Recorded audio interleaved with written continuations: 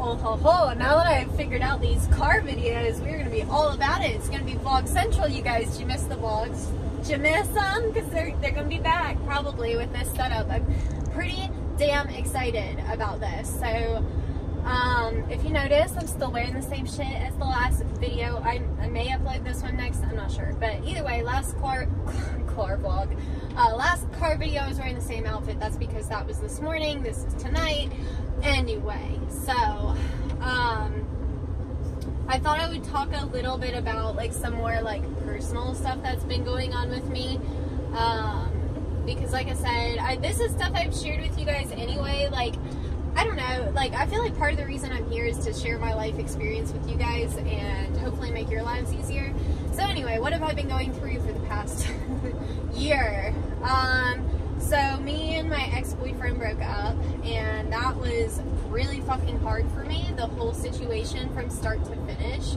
I had poured everything I had into that relationship, you guys. Like, I tried so hard. Like, I tried so hard, and nothing I did worked. And it took until, God, maybe, like, it's been 7 months that we've been broken up. It took maybe a month or two ago for me to finally realize, like, the reason that it never worked is because he didn't want it to. Like, I literally did everything to try to make it work. I gave him a free place to live. I was taking care of his dog. I gave him a car to drive. Like, all I wanted was for him to contribute. Anything, you guys. Like, this man couldn't be bothered. Like, all he could bear, the only thing that man could do is fucking wipe his own ass. Like, straight up. Like, everything else I did, I had to provide all of his food. I had to buy his energy drinks. Like, I gave him a place to live. I gave him a car. I'd pay for the gas in the car. Like, you guys, this man could do nothing for himself. And like I said, it took me up until about 2 months ago to realize, like, well, why would he when I'm doing it all for him? So, like, I was probably his biggest enabler. And yeah, it just took a long time to stop blaming myself for it. Because it was like, I just felt so defeated when we broke up. Like, what else could I have done? And the answer is there's nothing else I could have done. Like I said, I literally gave him everything. And then I found out after, like, basically, just to be fucking real with you, like, it wasn't working because of that. Like, he was just not contributing. He wouldn't help me pay the bills. He wouldn't help me clean around the house. Getting him to even mow the grass was a nightmare. Like, he just was a big old baby. Like, and honey, if you are watching this, first of all, and you are a big old man-child, big old fucking man-child, like, literally could not, like, it was like, if he mowed the grass, I better throw him a full-on fucking celebration. I better talk about the grass for the next week until it grows back. It was, like, literally, like, so ridiculous. But I'm working, 50 plus hours a week, paying all of our bills, doing everything by myself, and I didn't even get a fucking thank you. Most of the time, all I got was a fucking attitude. So anyway, I finally got so fed up with it. I tried to hire him, as you guys know. It went terribly because basically he was just letting me do everything by like, I literally could not put into words how lazy this guy was. Like, literally, he was letting me bust my ass like 10 plus hours a day grooming, and then I would go home and he'd make me clean the whole van by myself, and he would like pretend to clean. And one day I finally figured out that he was pretending to clean. Like, you're a grown ass man pretending to clean. Like, I have literally worked with teenagers that have more motivation and work ethic than this man.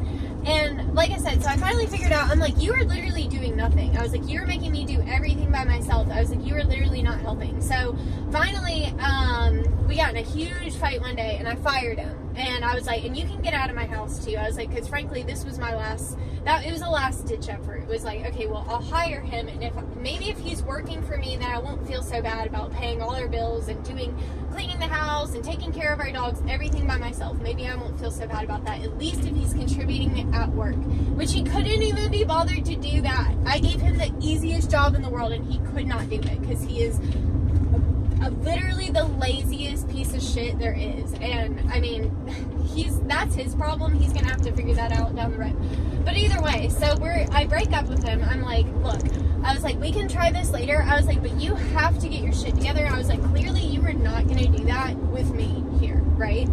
So we broke up. It'd been, you know, a couple weeks or so, and I was getting to that point of, like, you know, when you go through a breakup, you start getting a little lonely, and I thought maybe I wanted him to come back, and I just got this gut feeling that I just needed to do a little bit of investigating first, and I investigated and figured out that he'd actually been cheating on me for 6 years. like so I'm like literally doing everything. Like, this man is just a lump on my couch, and he can't even keep his dick in his pants. Like, what is he, like, I think he's like mentally not okay. Like, swear to God, there's something like mentally not right about him.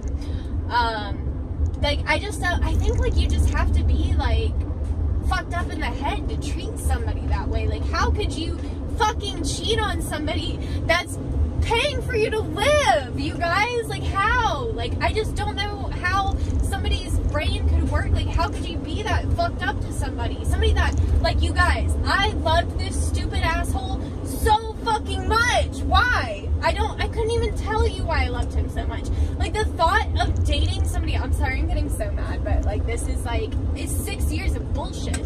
So anyway, the thought of like dating somebody else was so fucking like I couldn't even think about it. Like, all I wanted was to be with this stupid asshole, and then literally he did like the one thing that like I can't take back. It's like he fucking cheated on me. Like, I can never trust you again. I couldn't trust you before to even help me around the house or be a partner, and now you're cheating on me. It's just like unbelievable. Like I said, I cannot fathom how you could treat somebody that you claim to love, which, I'm sorry, that's bullshit all day long. Because the person he was cheating on me with was his ex-girlfriend that he was dating before me, and I think it was very much about making her jealous. I don't know why. Actually, I do know why he wrote it out for 6 years, because I became successful. So he thought he would just ride on my coattails. Like, you guys, when I got this van, he thought he had made it. Like, straight up, like, he's just like, I'm done with life. Like, I don't have to do anything else in my life. You know, like, it was like a game over. Like, he can just sit back while I do all the hard work forever. And like, in his mind, this is how corrupt he was. And I know this is just like, we're really going there, but like, in his mind, he didn't see the issue with that, because he's like, you're making plenty of money, so like, why would you want me to contribute? Like, well, because, sweetheart, I never asked to be somebody's sugar mama. Like, I never did. And if I was going to, like, you better be hot as shit. Sweetie, he felt his prime was like 6 years ago. Okay. And like, so let me just, I'm gonna end it there, because I'm clearly getting a little petty. But yeah, it was like the whole situation I went through, that I've been through for these like last few months. It's been so fucking unreal. I had to I did have to drop a whole group of people along with him, because it was like, next thing you know, all these people that are friends with both sides, who are truly just friends with his side, they were trying to play both sides, and I like realized, like, no, I see what you're doing. And then it was just a whole disaster, you guys. Like, it taught me so much, though, like, about like trusting people blindly. Like, because I always knew with him that he was terrible to me.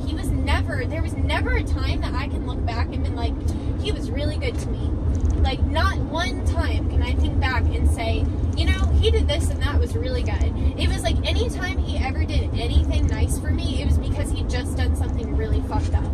Like, I remember one time, it was actually, and this is, it's my fault, start to finish, for letting somebody treat me like this. Like, there's just no excuse on my part for accepting that and allowing it. And like I said, for like the longest time, the thought of even dating, even after me and him broke up, the thought of dating somebody else was like impossible. I talked to somebody, I've talked to one person, seriously, that I actually hung out with since me and him broke up, and it was right after me and him broke up, and I realized, I was like, I'm not ready for this, and the last thing I wanted to do was hurt that guy when it wasn't his fault. Like, the guy that I was talking to, he was so fucking nice, and sir, if you were watching this, like, you were so nice, and I fucking really liked you as a person, but I knew I was not ready, and I knew he wasn't it either. Like, I don't know. I didn't want him to be my rebound.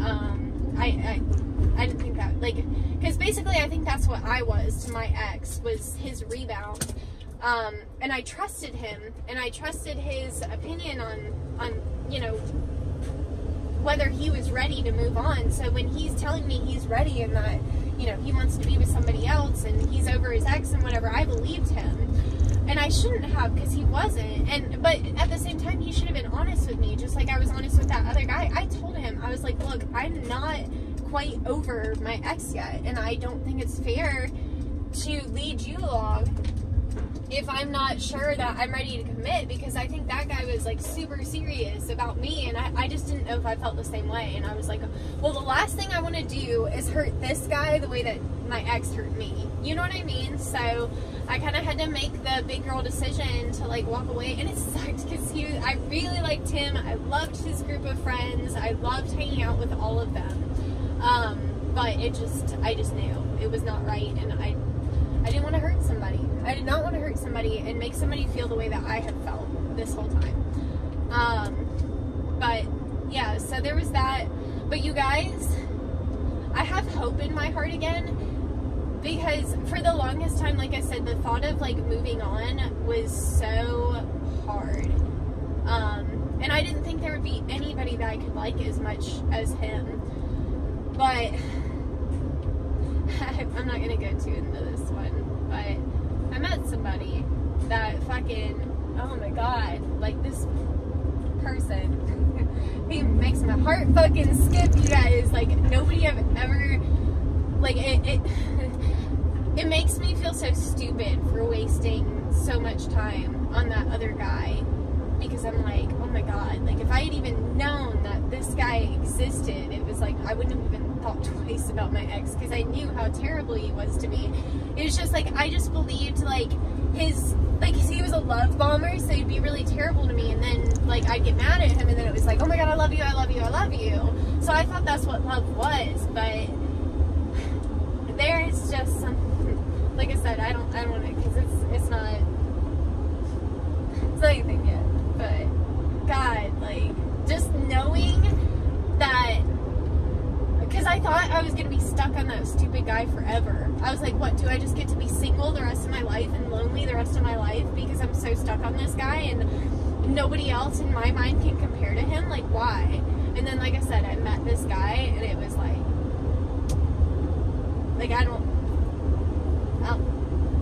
I just started to, like, he makes me feel like a little teenage girl again, like, giddy, like, laughing, like, it makes it all okay. Like, it literally makes it all okay. Like, the only regrets I have about my last relationship is not leaving sooner. Like, I just wanted to make this for somebody that, like, maybe they're also in a toxic relationship. Like, I was in, like, the most toxic of all toxic relationships ever, you guys. And I was so head over heels in love with that guy. And like I said, there wasn't a guy, like, I could have walked into a room full of the most gorgeous men on the planet, and I wouldn't have seen any of them for that fucking guy. Not a single one of them. And actually, the guy that, that one, I don't even know what I was going to say, because, like, every time I think about him, it's like a little girl. Like, I feel like a fucking little girl again. And it's like, I never felt this way about my ex. Like, never. Even when things were good, I really liked him, and I thought the way I felt like him was like no other. You know what I mean? But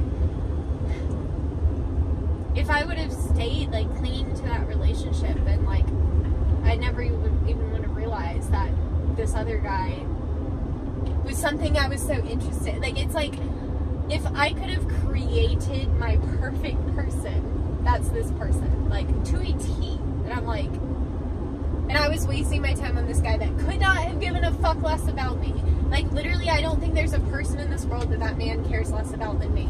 Like, he fucking, I don't know if he hated me, or, like, I really don't know what it was about, but, like, the way that he treated me was just, I'll never understand it. I'll never understand it. He just forever made me feel like I wasn't good enough, no matter how hard I tried. And I swear to God, like, it doesn't matter who it is, even, like, a new guy or whatever, like, I don't care. I will never let somebody make me feel that way about myself again, ever. Like, because I know, like, you know, there's so many people out there that will value you for who you are. And then why do we waste our time on people that don't care? That's always been me, is wanting the ones I can't have. Or the ones that aren't emotionally available. That seems to be my type. But, I don't know. I guess what I'm saying is there's hope. And that it's going to be okay. So if you're dealing with the same thing, you're just recently out of a really bad relationship and you're dealing with the wounds from it, it takes time. It's been 7 months before I could get to this point where I could say, like, you know, if the right guy walked in right now, I would be ready. Like, I would be ready. Not, like, I would just accept it and, like, take a minute. Like, no. I have, like, so learned. Like, my lessons are just learned. You know what I mean? Like, you're like, I get it now. Like, it doesn't matter who it is. Like, because I thought, like, my ex he's just so special. He's, like, you know, just so cool. Like, he can treat me however. Like, no, fuck, he can't. Like, what does he do? He can't even keep a job, y'all. He can't even get it. I mean, I could be real petty, but I mean, shit, he can't even, like, sweetie, he can't get a little 725, like, basic big bitch ass job. He literally cannot. And I'm over here, I'm running my own business, you know, I'm doing my own shit.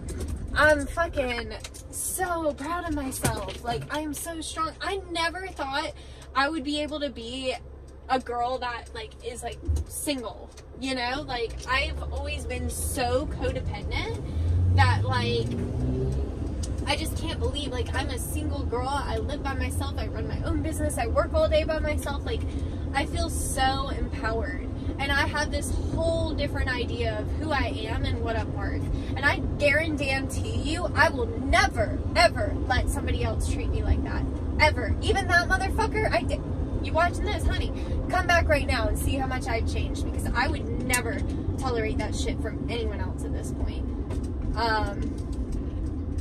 Because, yeah. It just wasn't worth it. I mean, he made me feel so low and so terrible about myself. And like I said, I will never do that again.